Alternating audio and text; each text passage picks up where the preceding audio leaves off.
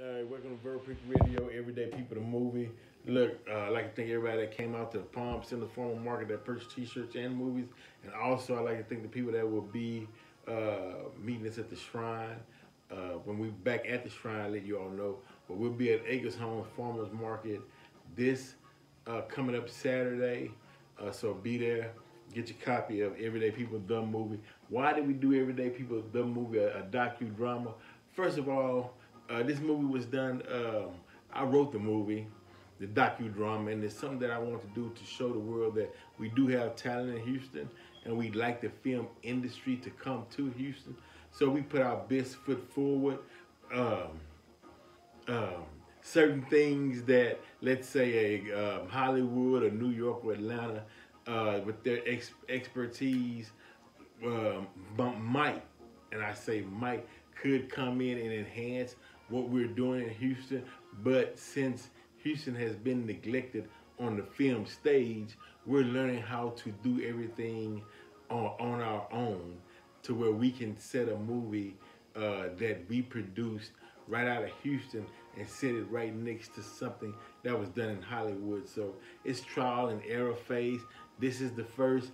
This is not going to be the last. Everyday People, the movie. I'd like to thank Terrence White, comedian Terry, for being in the movie. You know what I mean? And helping enhance it with his skills, acting skills. It got a lot of great people in this movie. Y'all make sure y'all check it out. Everyday People, the movie, the docudrama. Now, what is it all about? That's what everybody wants to know. What is it all about? Everyday People, the movie, encompasses the struggle of black men and women in today's society to progress and be the best individuals that they can be, because there's always an obstacle or something trying to pull you back in the fray. As they stated, the crab in the bucket syndrome. This movie, a docudrama, will not only remove the crab in the bucket syndrome, but it'll also give you an insight on how to project your mind into the future so you can go into that future and achieve, and it will give you the tools necessary that you need to achieve your dreams and goals at the face of adversity. When you got look, in this docudrama, you have the police coming at the activists because they're stating that the activists are cleaning up the streets, which is cutting into their overtime money, because the officers, they need people out on their street committing crime to justify their jobs and their overtime.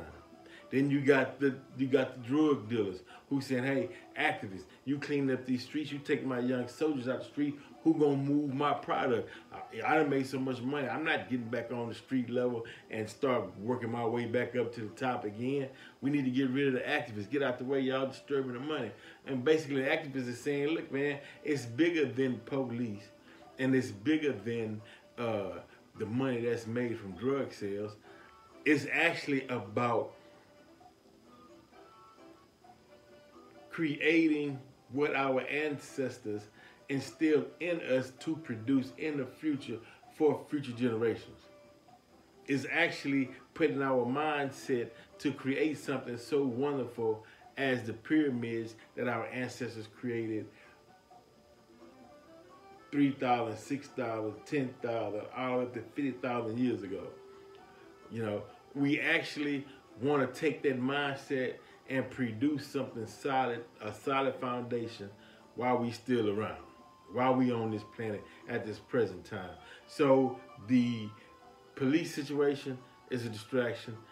Drug dealing is a distraction, because time that is wasted in dealing with these two, we could be unlocking codes and plotting because we put it like this: our attention is not focused on this planet, in this universe. We neglecting the planet. Our attention is focused on everything other than nature, which grows us.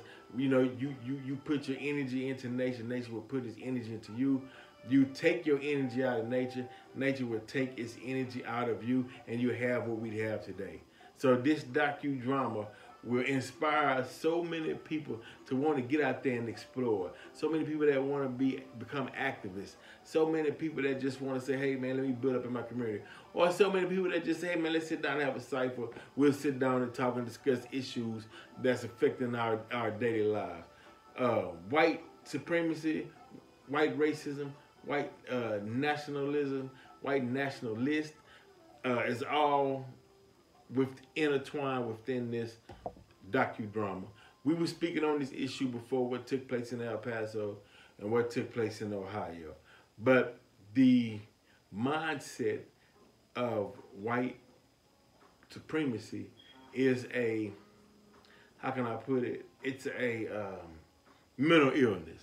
You would have to attach a mental illness to the term white nationalist, simply because a white nationalist commits acts of crime and violence against a minority person or a melanated being, but has no foundation to justify why he is administering such acts of hate and violence towards the melanated, or what we deem minority people.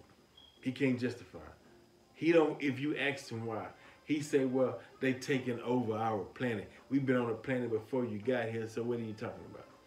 I mean, what root or is your ideology based on any type of math or science? I mean, they be pulling out the air. They be grasping for straws. I don't like black people because of this. And some of it, though, black people, got to be honest with you, some of it is for you sellout Negroes who go to white folks and try to tell white folks, you see them black people over there, you got to watch them. And see these black people over here, you think you doing them a service, and they looking at you like, I don't like none of y'all. So, look, the Negro days is over. Either you going to stand up, be a man, be a woman, love yourself in your community, and remember that it's all shades in the black family. I mean, we got the best of both worlds. So enjoy life, have fun. Get you a copy. Everyday People, the movie, docudrama, and work with us as we present this first docudrama. But it was filmed, shot right here in H-Town. So support, and we are here.